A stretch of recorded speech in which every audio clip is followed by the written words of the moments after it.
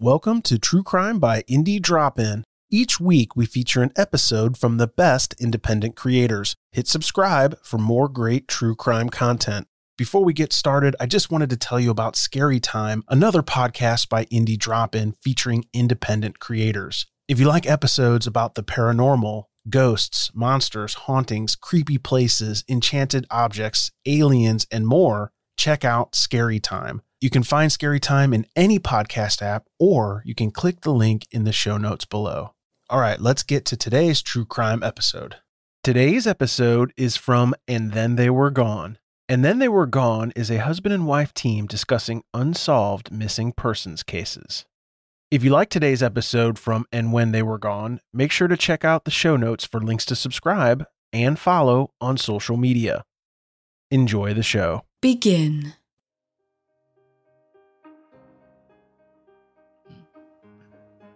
It's February 4th, 2003, and it's the night before Sofia Juarez's 5th birthday.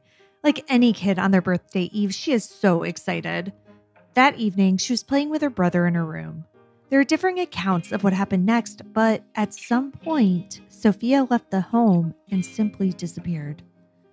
Despite an extensive search and publicity, no trace was found of the little girl. Investigators never gave up, though, and now, 18 years after Sofia was last seen, there have been several new leads in this case. And one that could possibly change everything. And of all places, this explosive new clue came from TikTok. When a person goes missing, there's a special kind of pain in the not knowing. I want to tell the stories of those who never came home. I want to tell you the story of Sofia Juarez. I'm Kona Gallagher. And I'm Ethan Flick. And this is And Then They Were Gone.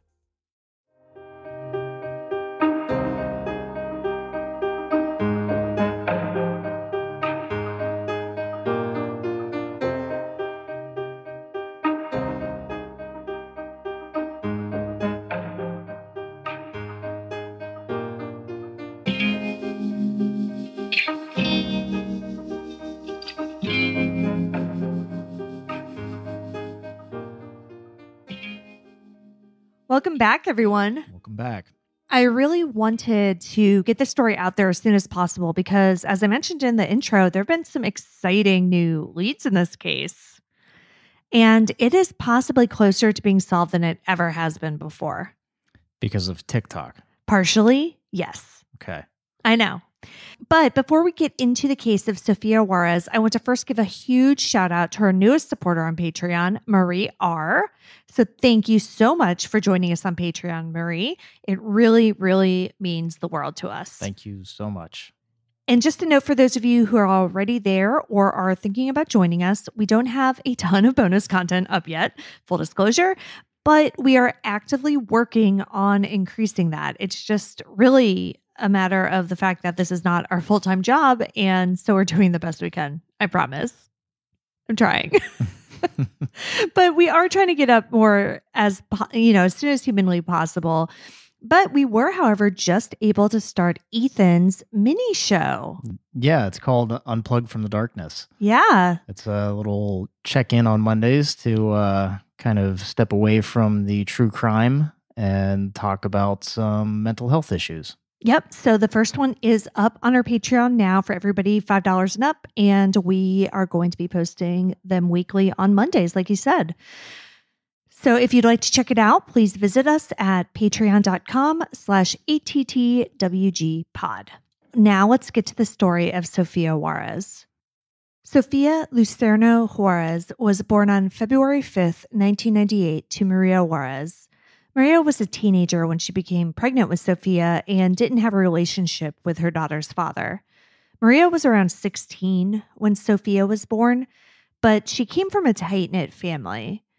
The Juarez family was originally from Mexico, but they had mainly lived in California, and I do believe that's where Sofia was born. But at some point, the family moved to Kennewick, Washington, and Maria and Sofia came to join them around 2001. Maria, Sofia, and Sofia's younger brother lived in a home with Maria's mother, Ignacia Juarez, Ignacia's boyfriend, Jose Torres, and 6 aunts and uncles, as well as various cousins. So crowded house. Yeah, very packed house. So I'm sorry, you said Sophia's little brother?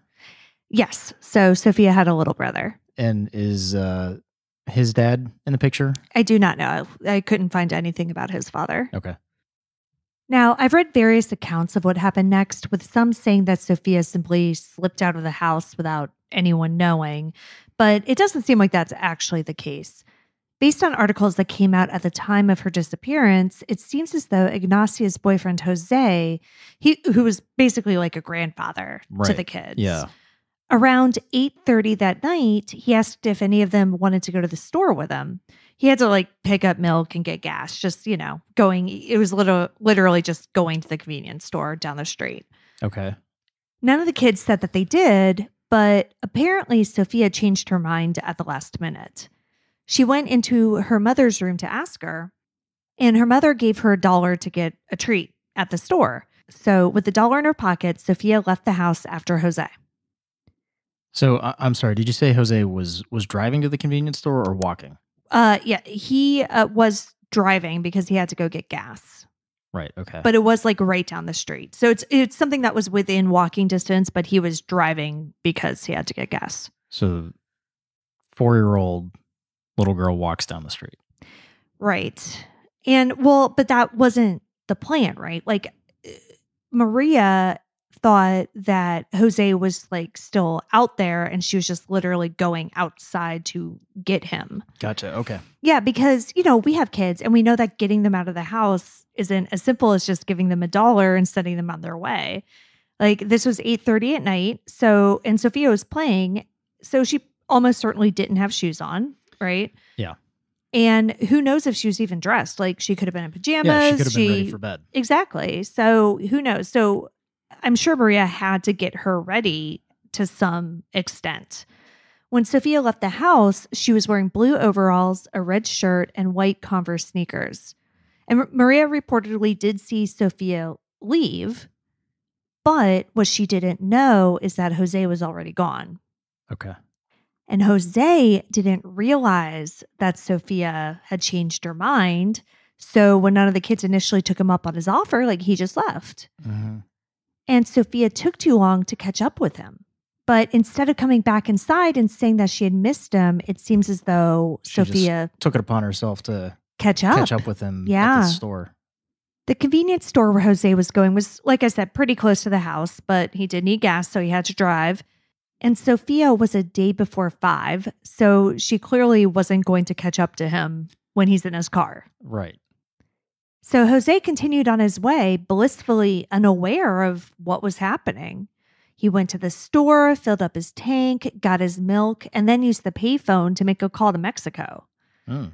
So, like, he just took his time, because none of the kids were with him. Yeah. So he didn't have to, like, listen to them complaining. So he's like, I'm just going to go out. I'm going to make a call, whatever.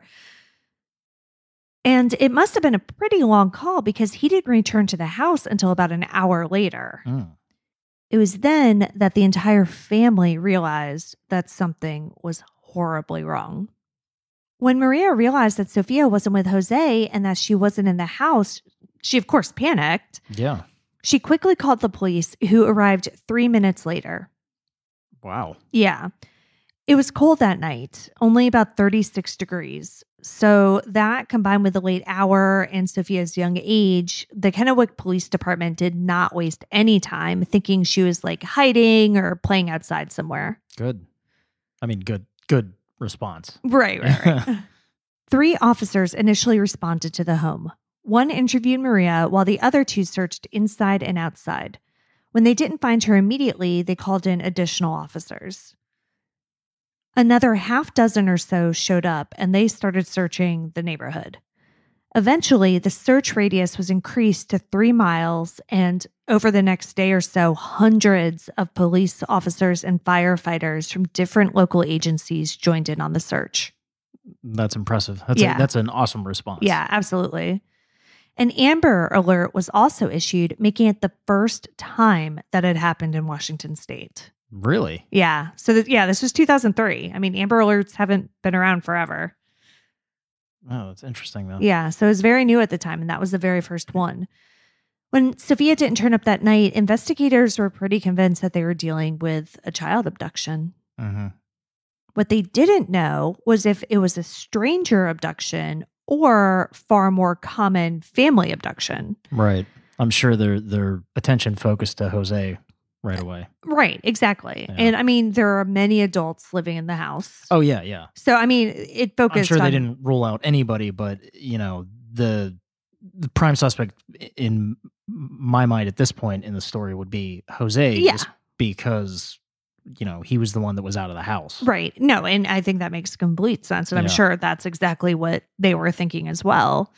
But they didn't just focus in on the people in the house. And this is the one thing that I will say about this investigation. Like, it seems that the police have always done a good job of exploring all the different avenues kind of simultaneously. Like, I don't see any point in this where they get tunnel vision and they're just like only going in one direction. Good. That's awesome. No, it really is.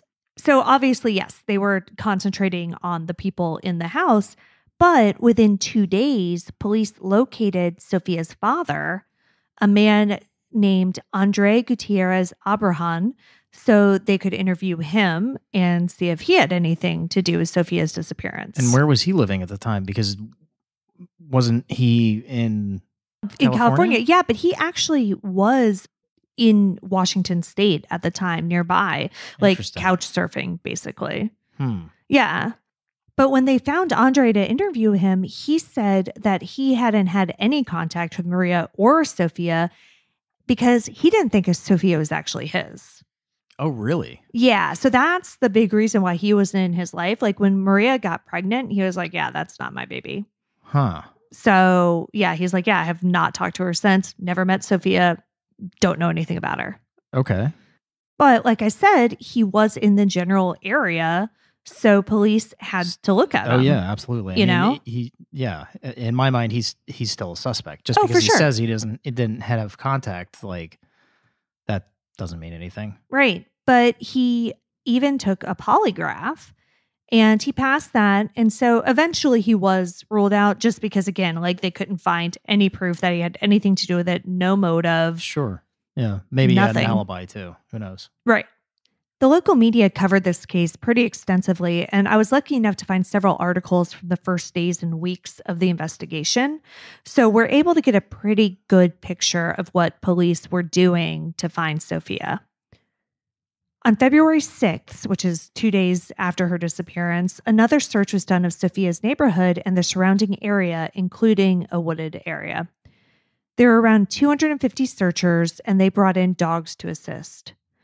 According to an article in the Tri-City Herald that was first published on February 7th, 2003, in addition to polygraphing Andre Abrahan, Jose Torres, Sofia's grandmother's boyfriend, was also given a polygraph and passed. Sofia's mother, Maria, had also agreed to take one, but she hadn't by the time that article was published, but she was in line to take one. But they didn't just rely on that. They also went to the store, they checked out his alibi, and he verified that Jose actually bought milk that night, and they were working on verifying that call he made to Mexico. They also impounded his car. You weren't kidding. This is a thorough investigation. Oh, absolutely. Yeah. It does seem as though Kennewick police did a good job of leading a bifurcated investigation. While they were looking into Sofia's family, they also started looking at sex offenders in the area. According to that same Tri-City Herald article, there were 151 level 1 offenders, 10 level 2 offenders, and 6 level 3 offenders in Kennewick. So what do the different levels mean? The levels of sex offenders are like burns. So first degree is less serious than third degree. Okay.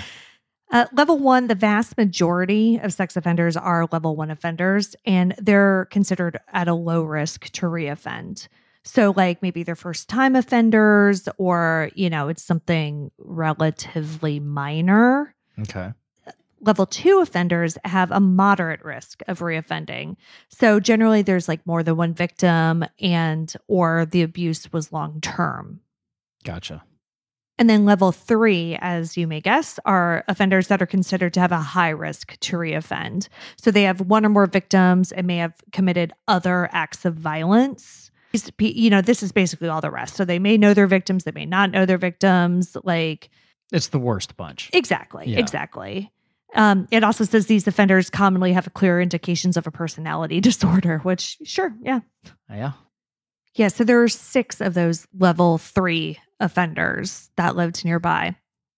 They also did some very interesting searches of 3 different homes in the area. By this time, Kennewick police had gotten state and federal agencies involved, and they served 3 search warrants on February 8th. So again, 4 days later.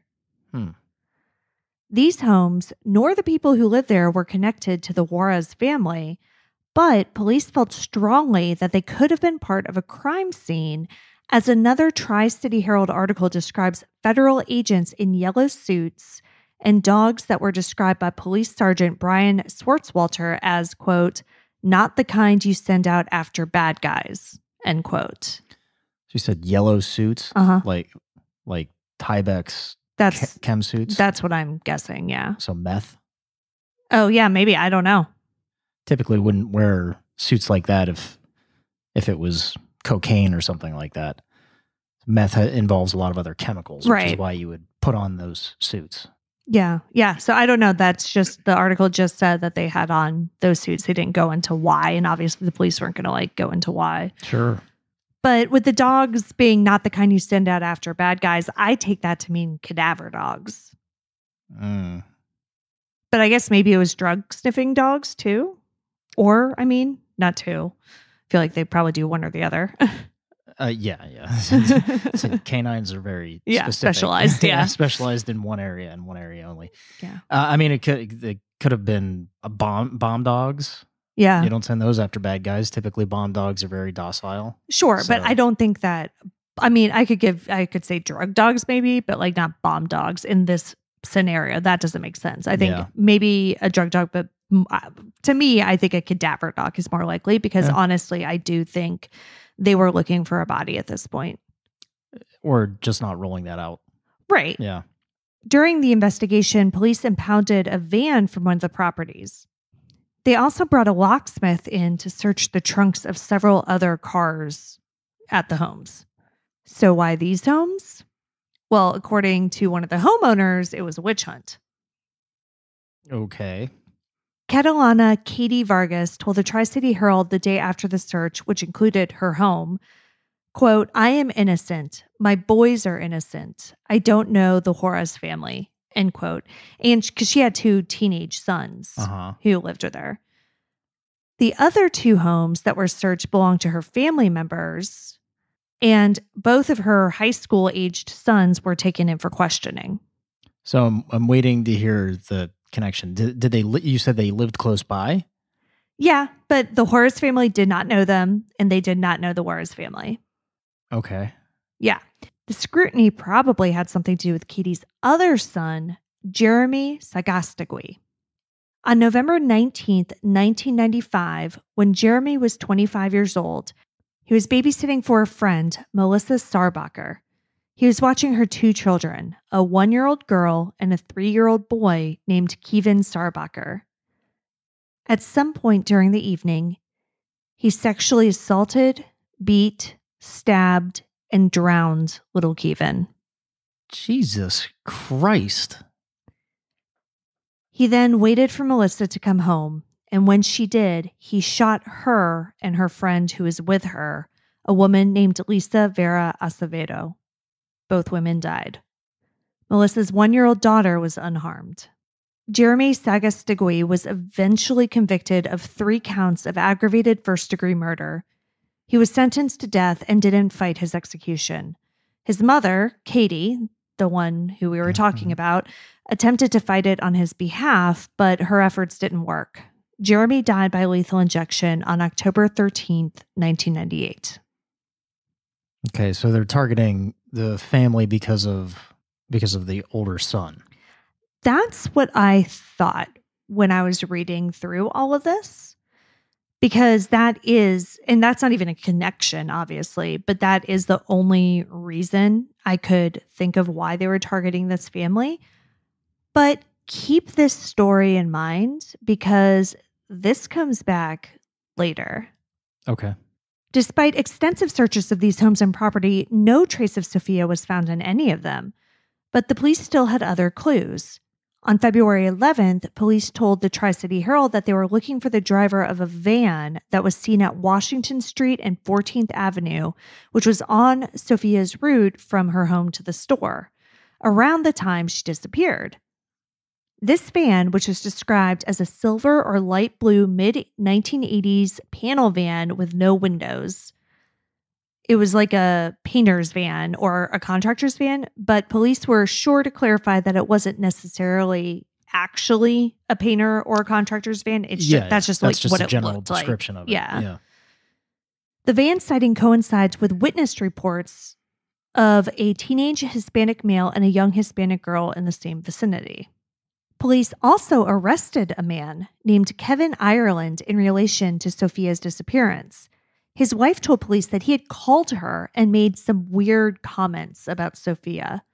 So they searched his home, questioned him, took DNA, but there was never anything to make him a suspect. So he remained simply a person of interest who is more than likely just a creep. Yeah. And completely unrelated to this case. So when he was arrested, he was eventually charged with telephone harassment. Just because that was they obviously were pissed and wanted to charge him with something. Well, yeah, that stuff like that takes the investigation and, it pulls focus. Yeah, it pulls focus and it pulls resources. Exactly. Yeah. So I think they were pissed and they're like, telephone harassment, bitch. Though police were running down every lead, they unfortunately just started to dry up. By February 13th, police said they were finished searching the neighborhood. Sergeant Randy Maynard told reporters, quote, "I know some people in the community are starting to get critical. I can't say that I wouldn't be the same. I want them to understand as a department, this is our entire focus," end quote. And honestly, surprisingly, I believe him. Stark contrast from some of the other cases we've had where they said it was their entire focus. Hey, Barry Police Department. I really do believe him because when I was doing the research and going through the years of this case, Sergeant Randy Maynard keeps on reappearing in it. And his title changes. So I think I refer to him as 3 or 4 different ranks throughout this because he's climbing up the ranks in the department, but he is a constant presence in this case. Good. Even though they were finished searching the neighborhood, they still had around 20 investigators working on the case, including some from the FBI. They were still treating this as a missing persons case, but admitted that time wasn't on their side. Right. By February 15th, 11 days after Sofia was last seen, searches turned to nearby Columbia River. Members of the Columbia Basin Dive Rescue began searching the shoreline and wading through shallow areas. They even brought in dogs and a Washington Army National Guard helicopter. Over the next several weeks, Sofia's case started to gain national momentum. She was featured on America's Most Wanted, and NASCAR driver Damon Lusk, who graduated high school in Kennewick, raced the Busch Series with a photo of Sofia on the trunk of his car. Wow. Yeah, in lieu of a sponsor logo. Holy shit. Mm-hmm. And while those efforts did result in phone calls, they didn't result in any solid leads. Detectives seemed to be incredibly invested in solving this case, but eventually there just wasn't any more that they could do with what they had. As time went on, there were a few unconfirmed sightings, like the 10-year-old neighbor who claimed to see Sofia walk down the driveway and talk to a man in all black. There was the drug informant who told authorities that they could find Sofia's body on a farm. In May of 2003, 3 months after her abduction, police started searching for an orange van with double J's in the license plate number. The driver of that was reported to be a white male between the ages of 35 and 40 with a thick blonde beard. But that connection was tenuous at best. witnesses had basically just reported seeing that van generally in the vicinity at generally the time of her disappearance, but there was nothing else that indicated that it had anything to do with her case. What color did you say that van was? Orange. Yeah, that's definitely different than the other van. Yeah. So the other van was like a blue, gray, silver type van. Yeah. Interestingly, or almost unbelievably, investigators still thought Sofia was alive even 8 years later. Kennewick Police Detective Sergeant Randy Maynard, who I mentioned just a few minutes ago, he was one of the original officers, told the Tri-City Herald in 2011, quote, "My gut is that she's alive. If she's deceased, we'd have found her remains. Maybe that's hanging on to hope. I don't know." End quote. I mean, it's confidence in your, searching ability for a body. It is, especially in Washington State. Because again, Right. So this We've is had our other second cases. Yeah. Well, just last week's on Logan Schindelman. Yeah, didn't we have another one that Yeah, Kyron Horman. And yeah. Yeah. So Lots of trees in Washington. right. Right. But they did not think that they had missed her. No, I mean, good for them, and maybe they didn't. Yeah, yeah. And I mean, again, like maybe he really is just hanging on to hope, but it's nice to have an investigator on a case like this that is hanging on to that hope. Right. Yeah, exactly. Because if he's hanging on to that hope, he's going to drive that investigation forward. Absolutely. Instead of just waiting for not to sound cruel, just waiting for a body to turn up. Right. And, so this quote was in 2011, so 8 years after she disappeared. Yeah. And he was still doing it. Like he was still running down leads.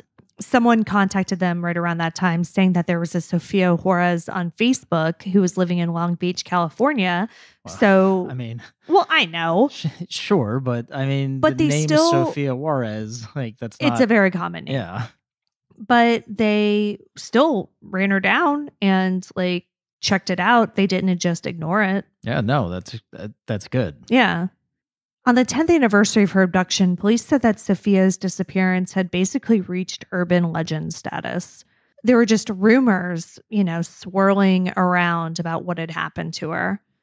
One was that she had been accidentally hit by a van and then buried. That one apparently came up a lot. Another was that she was abducted by someone she knew and was living in Mexico.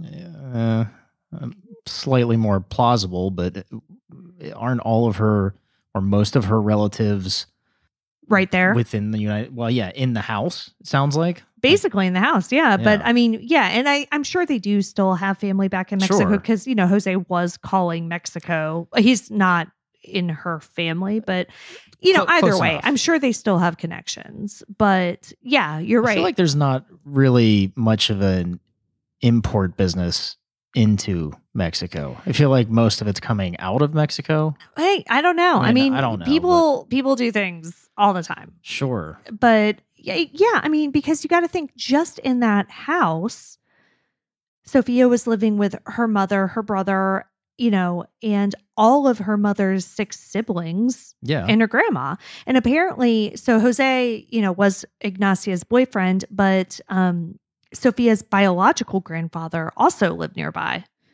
and apparently came out and, joined in the search and things like that. Yeah. So yeah, her family was very close and they were all there basically. Right. I don't put a whole lot of stock in the getting hit by a van and then buried. Because, I mean, how many witnesses were around at the time? It seemed like they got a lot of witness statements. Well, yeah, they got several witness statements. Yeah, the van thing, and it was never a witness who saw it. It was more like, oh, I heard that. I understand that. Yeah. I'm just saying, you have witnesses that can identify seeing the gray van, right? Possibly with Sofia in it, right? You said it was a Hispanic male with a young Hispanic girl. Yeah, but the information that was given at the time didn't necessarily connect those two. It didn't necessarily say that was Sofia at all. Okay. And it didn't necessarily connect them to the van. Like they didn't say like, oh yeah, there are these two people. We saw them getting into the van. It just said there are these two people. There's also a van. Okay. Okay. Well, regardless, you're getting witness statements about various things that were happening at the time in that general area. And given that it was a short distance, relatively speaking, between the house and the store, like if she had gotten hit, I feel like somebody would have noticed somebody something. Would have said that. Yeah, Yes. yeah. Because we're not talking about like a dirt road in the middle of nowhere. Exactly my point. I mean, this is a neighborhood. It's a street. Like somebody would have seen something. Yeah. Eventually, the Juarez family moved back to California and tried to pick up the pieces.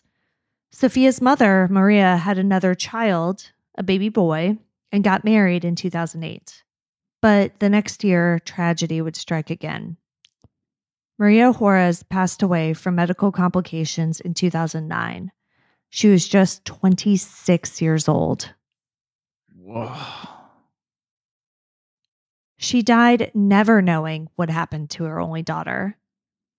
Her ashes were returned to Washington and spread from the corner of 15th Avenue and Washington Street, where Sofia was last seen, to St. Joseph's Catholic Church, where they held a mass for her. Even with Maria gone, Kennewick police stayed in touch with the rest of the Juarez family and continued searching for the missing girl. And to be completely honest, it looked like no one would ever know what happened to Sofia at this point. Year after year went by, and despite some anniversary articles and kind of, weak leads, the case just got colder and colder. That is, until 2021.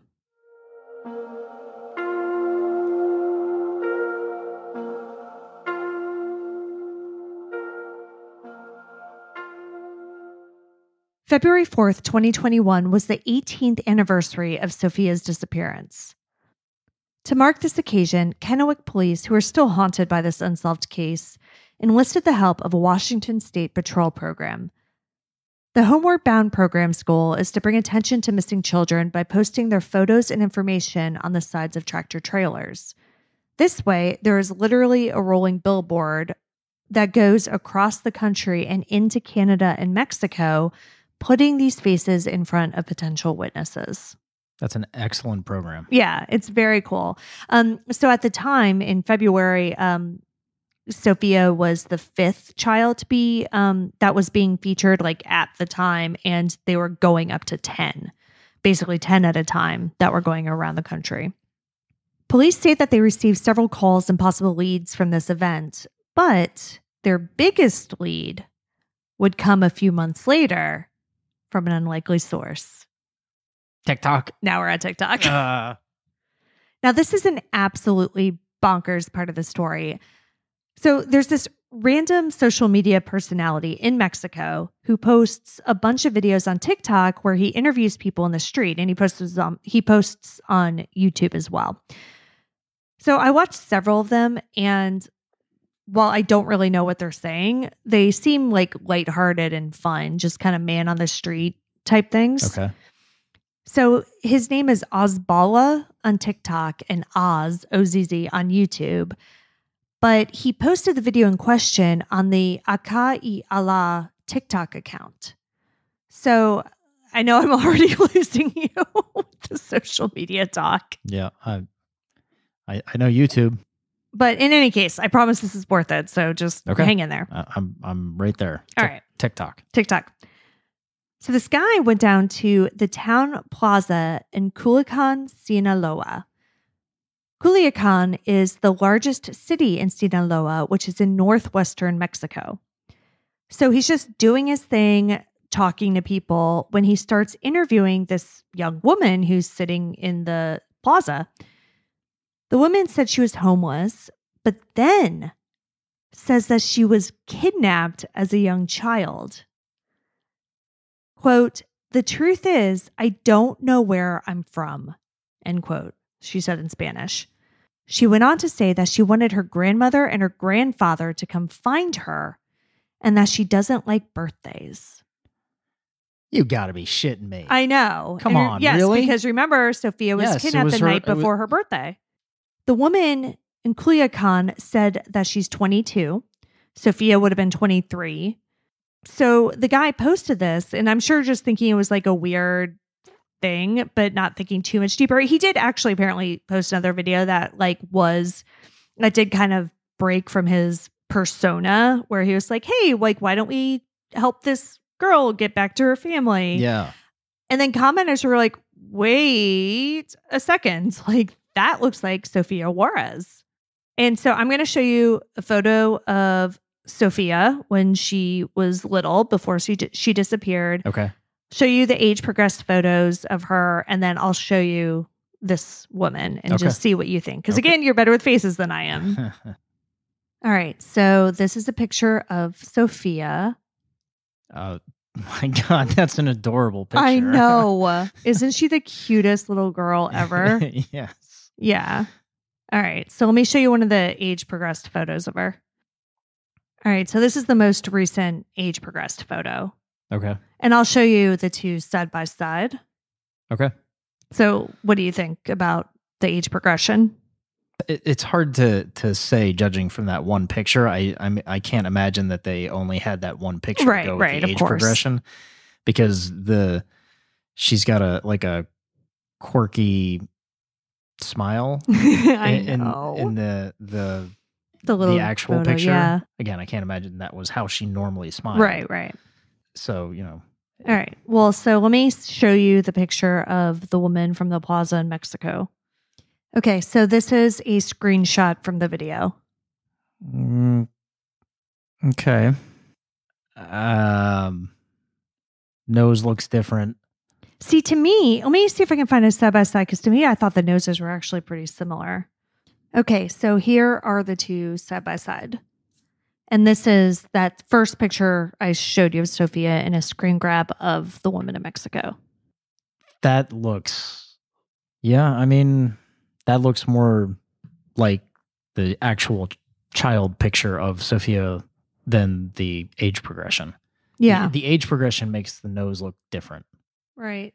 Yeah, but to me, I feel like the noses in those two photos looks similar. They do, and it's similar. It's tough, of course, because you've got however many years. Right. 18. Yeah. She's so young, it's hard to tell bone structure. Yeah, exactly, because kids don't have bones. Right, yeah. I mean, at 4, she just has a pudgy round face. Yeah. Oh, interesting.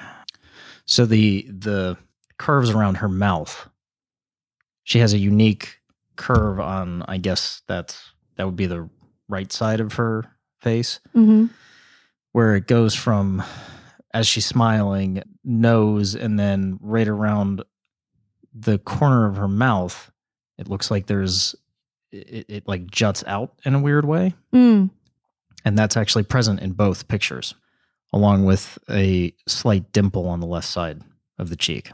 What I'm looking at as far as... Oh, yeah, I see that. You see that?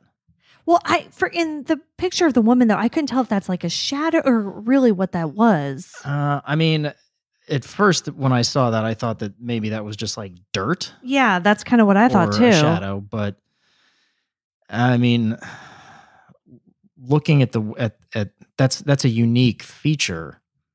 So it would be odd that she happened to have like a smudge in the same place, exact same location. Yeah. Yeah. I mean, that looks a lot like the actual picture, not necessarily the age progression. Because the age progression, the nose looked a little different.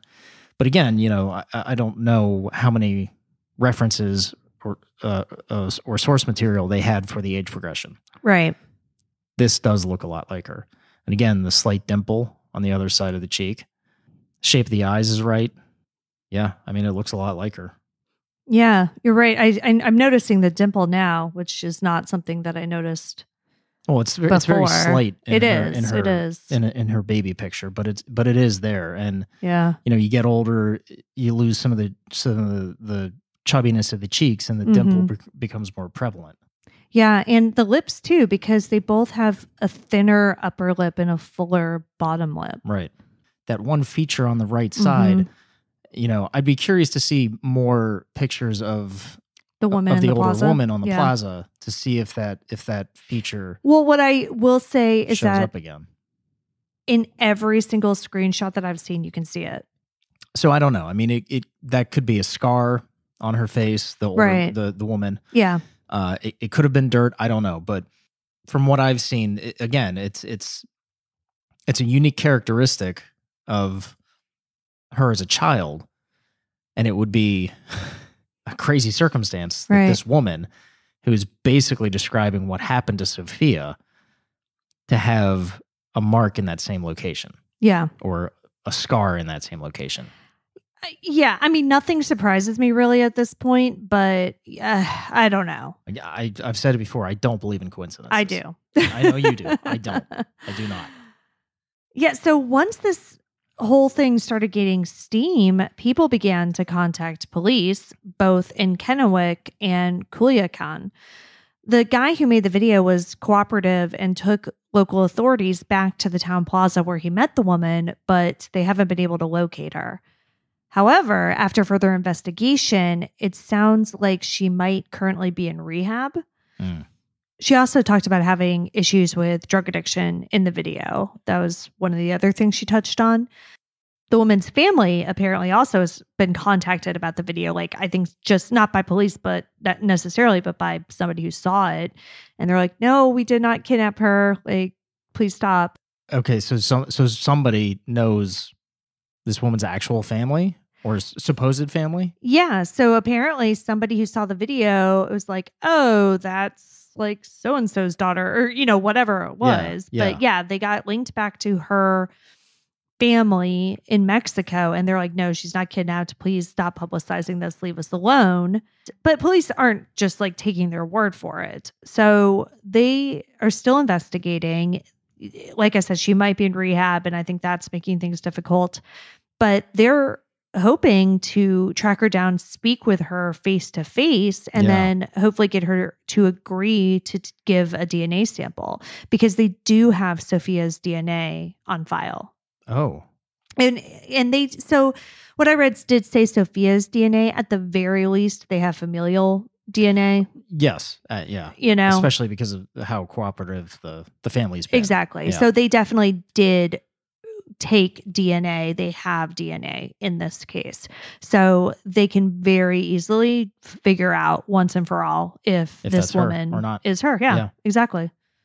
Well, that's crazy. So it's really just a matter of finding her and hoping she agrees because like they can't compel her to give up her DNA. Sure. I mean, you can. What was the case? The coffee shop diner. Yeah, Chili's, man. Chili's. Take her to Chili's. Yeah. Get some DNA that way. There are ways you can get DNA. For sure. Like they could go about it, but I'm just saying, like they can't legally force her to give DNA. Right.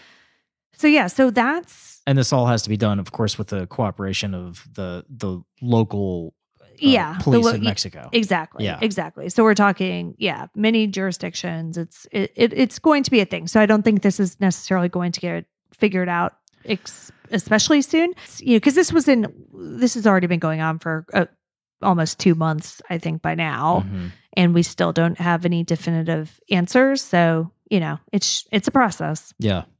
But that's not all that's happened recently. Are we going to get back to that family now? Yeah. Okay. Because I still have like so many questions about that. So no, and so I didn't because I try when I'm researching these. I like obviously, if you type in Sofia Juarez, it's TikTok, TikTok, TikTok, TikTok. Yeah. But when I'm actually reading, I try to read as chronologically as possible. Oh, you mean you don't want to flip to the last page of the book? I try not to. I knew. Obviously, like when I went into this, I knew going into it that there is no last page of the book. Well, yes. No, sure. Yes. Very philosophical. But no, I knew that there was this TikTok possible sighting. So I knew that going into it. But I didn't read any of the articles. I didn't watch the video. I didn't do any of that. I just kind of started at the beginning and went through it. And like I said, I was able to find all those contemporaneous articles. So I was really able to get a timeline of the investigation, which we can't always do. Yeah, for sure. So that's what I tried to do. And so again, when I'm reading about this family and reading about how they executed all of these search warrants, and they had federal agencies involved in these search warrants. The son and the papers at the time, the only thing that they could figure out was the son who had been sentenced to death. Mm-hmm. And so they're like, well, I guess it has something to do with that. Like, nobody else could figure anything else out at the time. But now, again, we're coming back. Okay.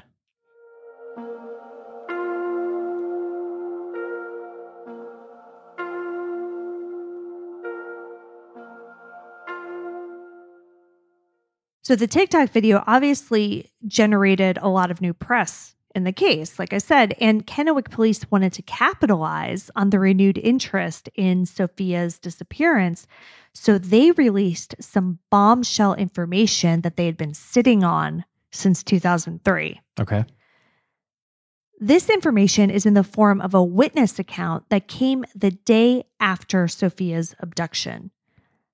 The headline on an article, just like to give you an idea of like how like much of a bomb the police dropped.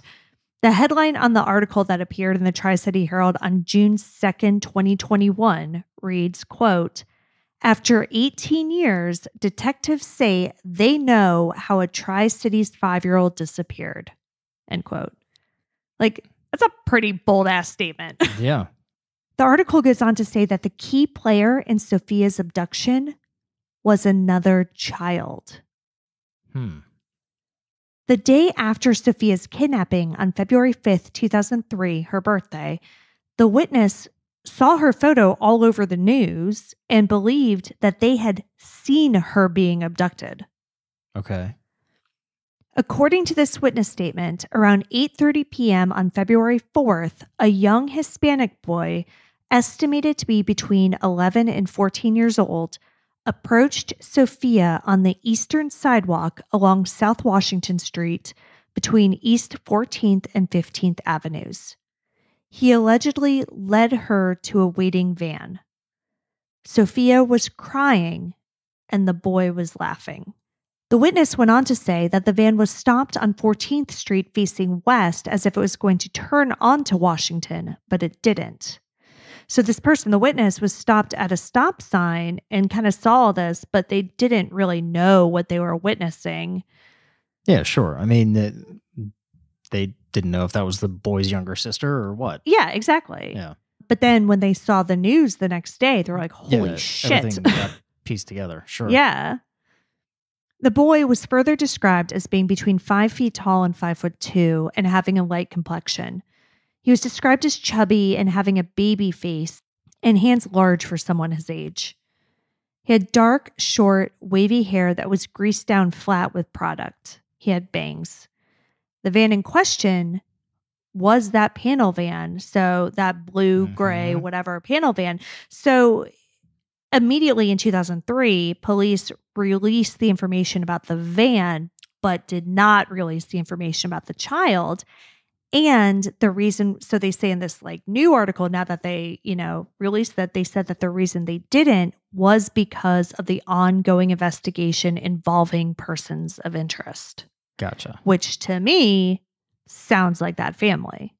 And that's why they were looking so hard at the family. One, because of the older brother having, had a very similar violent crime in his past, and the fact that she had 2 high school aged sons. So is there anything more definitive linking that witness statement to the family? Well, I don't know to if that family that was investigated. Right. For the Vargas family. So I don't know of anything more than that. That could have been all it is. It could not have been. There could have been more. But it seems as though that the Vargas boys were ruled out, I guess, or, because I don't think anything really came of those searches, right? Mm-hmm. So it sounds like the police got this tip the day after her disappearance. It led them down the path to the Vargas boys. That ended up not turning up anything. So they still didn't want, I don't know if they were still kind of keeping an eye on them or what. But I think that's what led them down there. It didn't end up going that way. And so they didn't want to show their hand in case. Right. But I still think that police at that time, when they went searching the Vargas homes, that they were looking at it from a homicide angle, which obviously doesn't fit with the woman in Mexico, right? I mean, it's kind of one or the other. Either it was a kidnapping and a homicide, or a kidnapping and she's off living somewhere. Right. I am still really interested in this woman in Mexico, regardless of how insane that would be, because as I briefly mentioned earlier, Sofia being kidnapped and taken to Mexico was a rumor that had been around for years. Right. And back in February, before the sighting happened, Commander Randy Maynard. Oh, Commander now. Yeah. Wow. Yeah. Of course, he's the one who told the Herald back in 2011 that he thought Sofia was still alive, was interviewed on the podcast Washed Away. And again, this is back in February, before anybody knew about this lady in Mexico. On it, he discussed, a bunch of the different rumors, including the Mexico rumor, saying, quote, "There was a concern raised by somebody, not in our department or not as part of the investigation, but somebody with a connection to the family that, Sofia's mother had some developmental delays. And there was some concern levied somewhere that Sofia was not being raised as someone desired that she should be. And the premise was that she was taken from her mother and sent to live with relatives or someone else in Mexico in order to be raised in either a more traditional culture environment or whatever the reasoning was," end quote. Yeah. And so that's interesting, considering, again, as we discussed, like it seemed like Sofia's entire family was in the area. Right. So. But I mean, her entire immediate family, I mean, who knows? We're talking cousins, like we're talking her paternal grandfather's family. Like this is all her paternal grandmother's family, basically. Yeah. So, I mean, who knows? But again, just so we're clear with all this in our head, this interview was around February of 2021. The TikTok video was in May of 2021. And the police released the information about the witness who saw the kid leading Sofia to a van in June of 2021. So whether this woman in Mexico is or isn't Sofia, it could still fit. Like the whole kid leading her away into the van. Sure. Probably not with the Vargas family. Again, because there isn't. Yeah, I just don't see the connection. Well, and they searched everything. Right. And didn't find anything. And they searched immediately. I mean, they were over there fast. Yeah. But, so maybe not with them, but perhaps with somebody else that Sofia knew. And I should be clear that police are still saying, even with this information, that they don't believe anyone in Sofia's immediate family had anything to do with her disappearance. So this isn't making them like relook into grandpa or anything like that. But she could still be out there. Well, yeah. Video is crazy. I mean, if that's actually her, that's insane. Absolutely. I mean, I don't even know. It just blows my mind. So right now, in addition to getting a DNA sample from that woman in Mexico, police are focusing on the van. They want people to consider whether or not they knew someone in the area who had a similar van at the time, who may have traveled in the Kennewick area as part of their regular route or routine. So, they're asking for people to not just concentrate on, people who had a van like that, who may have been in the area that night, just like people who just generally would have been there if that was on their route. If this wasn't a member of her extended family trying to get her back to Mexico, this would have to be the luckiest child abductor in the history of the world. You know what I mean? To run across a almost 5-year-old girl, like walking down the street by herself. You know what I mean? Like it seems almost like it couldn't have been a total random occurrence. Yeah. I don't know. It's just so hard, especially when you look at how fast the police response was. But we've seen that before in even more rural areas with a fast police response, and there's just no trace of the person left. Yeah. And I guess where I'm going is like, so this is obviously a team event. Yes. So you have a child, right? Regardless of what you said, 10 or 11. 11 to 14 was the estimate. Okay. So a child. But maybe somebody older, because they said that the child had hands. but a baby face. Yeah. So it could have been an older teenager who just looked young.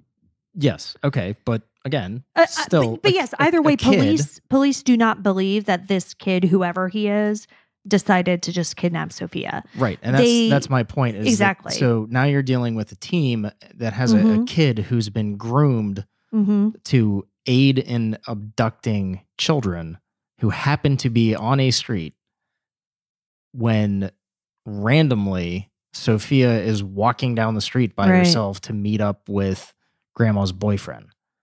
Do you see what I'm saying? Yeah, you're right. I think that you're right. This is too much. The odds of it are even crazier than if it was just one crazy guy. Yes. Yeah. That's my point. Yeah. So like looking at the Morgan Nick case where, she got separated and the guy in the red truck pounced. Yes. But you're right. I mean, having a team just happen upon this random occurrence, because again, I mean, this is a very random evening occurrence. It's not something that Sofia normally did. It's not a time that an almost 5-year-old would typically be out walking. Yeah. And getting back to the Morgan Nick thing, it was also during a Little League game, or a Little League game. So that person was hunting. Right. Because there were a billion kids there. Yes. Yeah. This is, again, a random occurrence. Yeah. Like she's walking down the street from her home where no event is occurring. Yeah. So again, if that team of kidnappers... And I want to say it was like a Tuesday night too. Yeah. Again, if that team of kidnappers just happened to be there, then they're the luckiest kidnappers in the world. Yeah. I don't see that. What I see is that this was planned. Because if that's what happened, it had to have been planned to some extent. So how would it have been planned though if Sofia changed her mind and decided at the last second to leave? I don't know. Yeah. I don't know if there was some involvement. Yeah. I don't know. Again, I do not believe in coincidences, and it's like you can't. And I do, but that one's a little tough for me. Yeah, I mean, it cannot just be a coincidence that this team of kidnappers was sitting on the street where Sofia happened to be going past at 8:30 on a Tuesday night. He led her to the van. It wasn't a violent abduction. Yes, which means they were set up to kidnap somebody. Do you know what I mean? Yeah. Well, and I think even more than that, even though she was out searching, crying, it seems like she would have known him to some extent, right? Because, I mean, I feel like if he was a total stranger, he was just leading her to the van in a way that didn't make a witness think that something was too wrong. Well, yeah, but you never know what he could have said, something like, "Come with me, your mom got hurt," or something like that. I'm a friend of your family, and your mom got into a car accident. You know what I mean? Like they could say any number of things. This is a 5-year-old girl. Yeah. Any 5-year-old, if they hear somebody saying, "Hey, I'm a friend of your mom's," or I'm just throwing that out there. I get what you're saying. You're right. They could very easily be manipulated and scared at the same time, right, and then start crying, but also go along with it. Yeah. And, these people are master manipulators. That's how they abduct kids. So, but again, it just seems crazy to me that it was that if that's what happened, that it was just circumstance. That's a good point. And I didn't think of this being a team aspect, especially a team with a child, as making it less likely that it was a complete coincidence, a crime of opportunity type thing. Yeah. But you're right. I mean, I think it especially because it does involve a minor. I mean, if it was two just like dirtbags driving Adults. around, Yeah. then I could buy it a little bit more. It would be less difficult for me to just think that two dudes could agree to do this at the spur of the moment. You're right. I think for a child to be involved like that, he would have had to have been groomed, and it doesn't seem like something that they were just passing by on their way to the movies or whatever, and decided to just abduct a 5-year-old on a whim. Again, if that's what occurred. Yeah. Because we don't know. We don't know. I mean, the police do say that this witness is highly credible. And, again, they've known this from the very beginning, and they still think that this sighting is credible enough that they're releasing the information 18 years later because they do believe this is what happened. Yeah. The headline said, like, detectives believe they know what happened to her. Like, police believe that is what happened, that this child led her into a waiting van. And so I guess, what happened after that is really the part that we need to figure out. Like, maybe the harm befell her, or maybe she's in Mexico. Kennewick police have started a website dedicated to bringing Sofia home. It's linked on our blog, and on it, they are asking for the public to submit any information they may have, no matter how insignificant it may seem. They say, quote, "Somebody out there knows what happened to Sofia, or at least has suspicions about someone that may have been involved. Now is the time to come forward and help bring answers to Sofia's family." End quote.